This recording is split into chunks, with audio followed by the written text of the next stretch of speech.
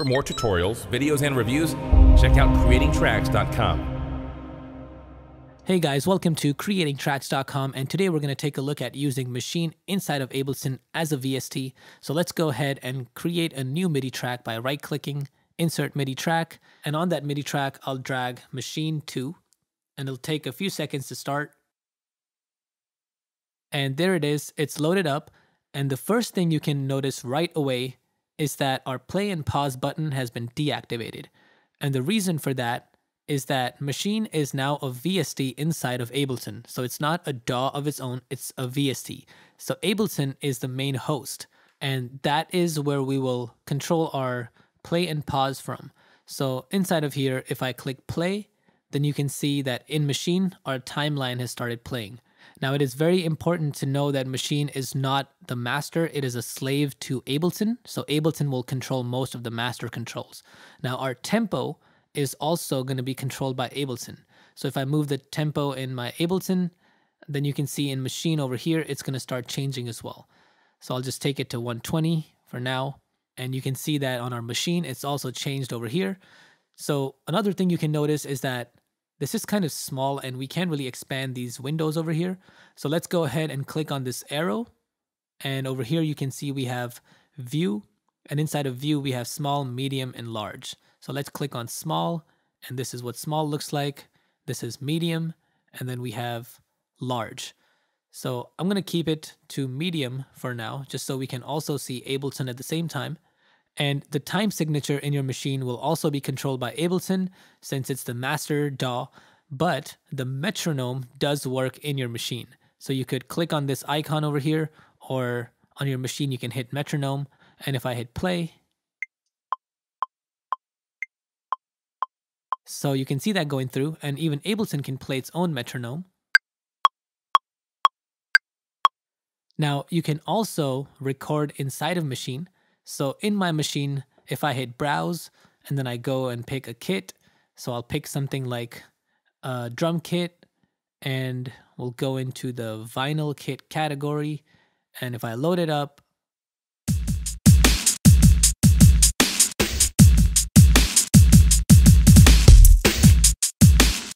so I have this pattern over here. It's 2 bars long.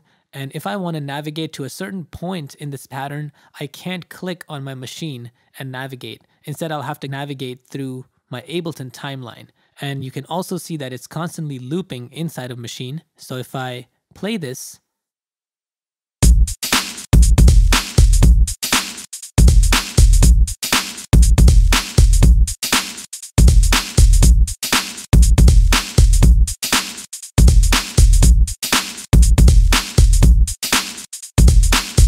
so you can see that in Ableton, our timeline keeps going, but in Maschine, it keeps looping this pattern. So for that, we can select this loop button and uncheck it. And that way it's not gonna loop inside of Maschine. So these numbers in Maschine are representing your bars. So 7, 9, 11, 13, 15, 17. These are they're the same numbers that are inside of Ableton over here as well. So 17 over here is the same as 17 in Maschine. So if I select, you can see that my line gets placed over there. If I click on 13, my line gets placed on 13, and then number 9 gets placed on 9. So this is our timeline that's being controlled by Ableton. So if you want to navigate, let's say you have a new scene and a new pattern, and this pattern is 8 bars long, then you can see that it starts on number 3. So if I click on 3 in Ableton, that's where this pattern starts.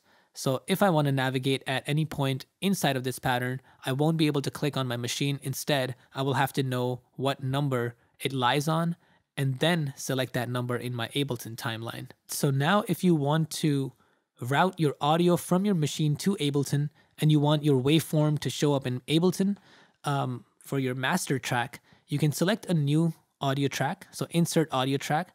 And on your Maschine track, in the output, we're going to send it to the new audio track we just created. So to audio in this case.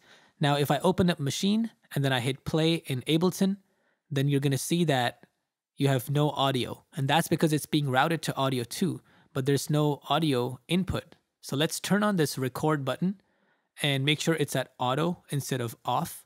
And now if I play, All right, so every single sound inside of Maschine is being routed to this audio track. So I can also turn down the volume of my Maschine track. So if I turn this down and hit record and play, and if I hit the main record, you can see that we now have rendered audio in a new audio track, and all of this audio came from Maschine. And if I turn off my Maschine track, it will still play. And you can always go ahead and change your tempo in Ableton and then re-record your file. So I'll turn on my Maschine track.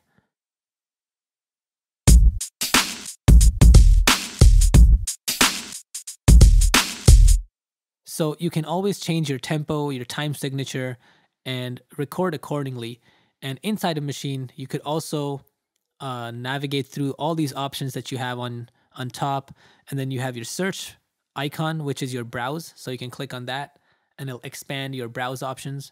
And another thing you can do is you can record your patterns as well. So if I have a new pattern, let's say I delete this and I delete my first scene for now. And in my Ableton, I'm just going to delete the previous recording. And in Maschine, make sure the record is on, the metronome is turned on, and I just have to hit play and I can start recording.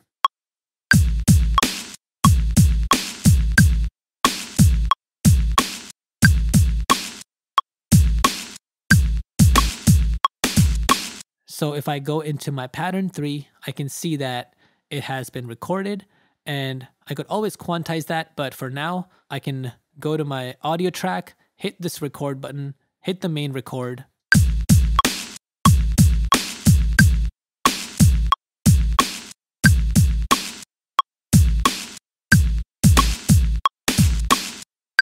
So those are a few basic things that you should know before you use Maschine as a VST, because you could get confused on how to navigate and how to use the play and record and all of those technical things. And if you enjoyed this tutorial, make sure to give it a thumbs up, share it, and subscribe to our channel for a lot more. And we will see you next time. Peace.